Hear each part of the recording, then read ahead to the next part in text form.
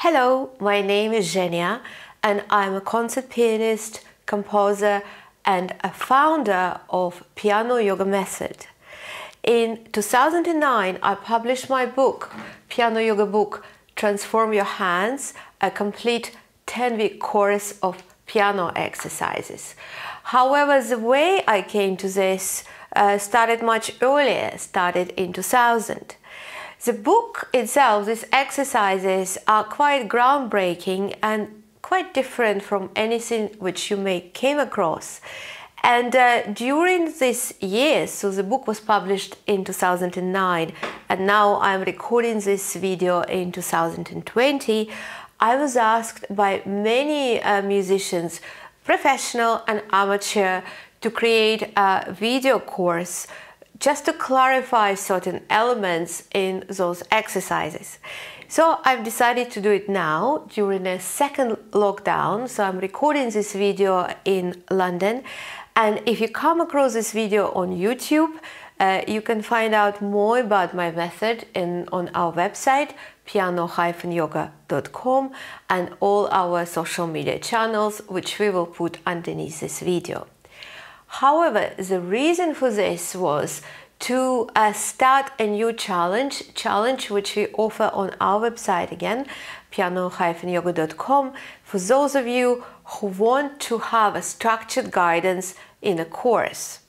So I took a preliminary section and broke it in several days, with every new day introducing a new exercise. However, I thought that it may be interesting to some of you know how I came up creating piano yoga, because it wasn't that one day I suddenly woke up and I thought, I'll create piano yoga exercises. Not at all. And I have quite petite hands and I was told that certain repertoire I shouldn't be playing. So for example, Rachmaninoff Rhapsody on Paganini variation, I was asked never to even think of playing. And of course, when I was a student, all I wanted to do is to play Rachmaninoff Rhapsody. And to cut the long story short, I got a date with the orchestra. I had to go on the stage and perform. Conductor asked me what would I like to perform, and I said, of course, I would like to play Rachmaninoff Rhapsody, without realizing what I was getting into. Then I had a date. I then went and opened the music and score, and I realized how difficult it was. I realized that the stretches were quite big for my hands, quite large, but also I haven't, at that time, I didn't have the capacity, the strength required to play all those chords and stamina. However, I was really passionate about playing and performing, and in my mind, I was convinced that there is a course, piano yoga course, which exists.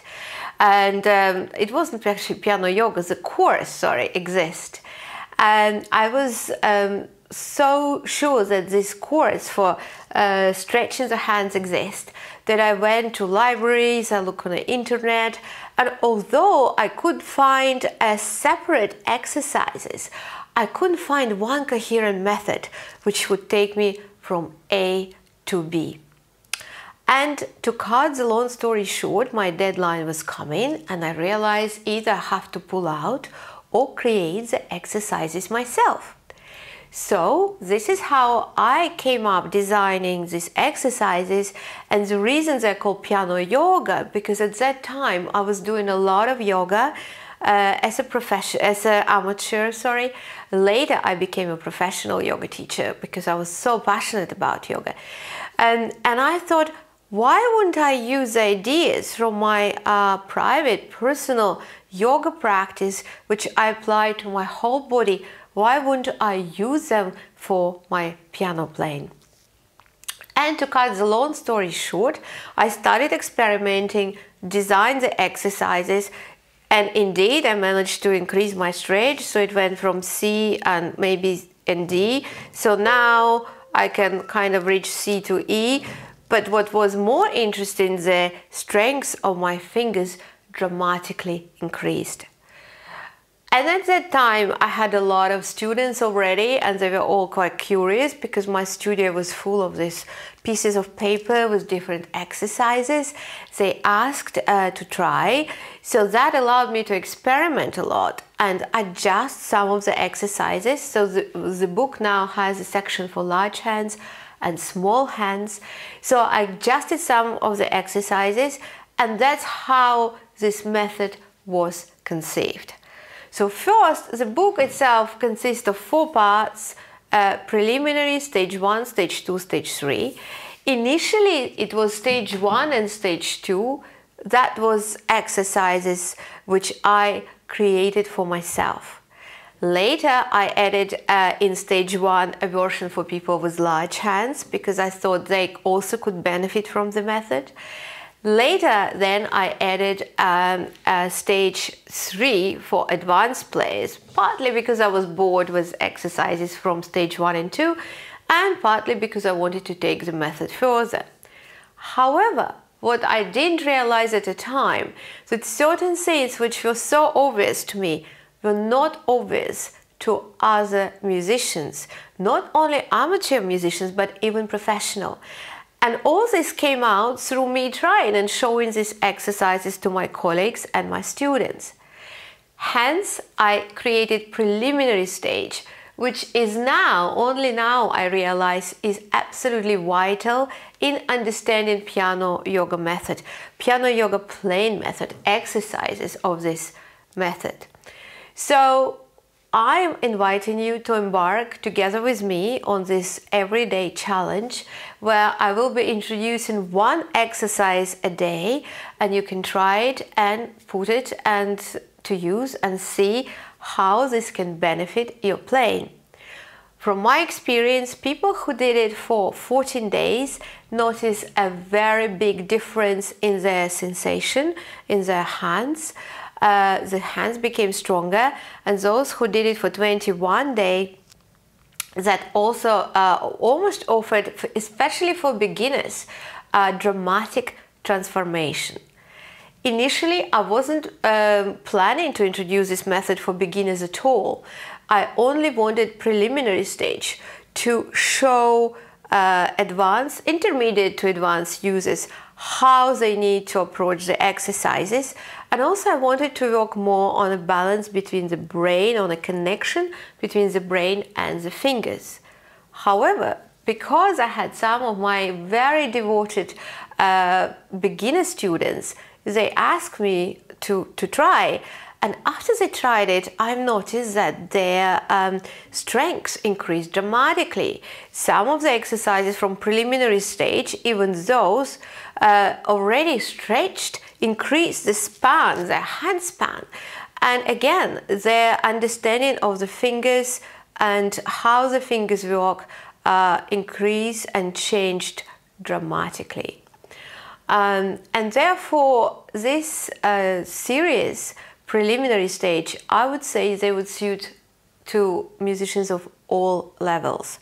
For beginners, I would say it's a must, because if they implied between 14 to 21 days, they would see a dramatic change in the way they play the piano and they treat the instrument, and they will also notice, if they do the exercises correctly, the big change in their fingers. The fingers basically will become stronger and hands will become more flexible.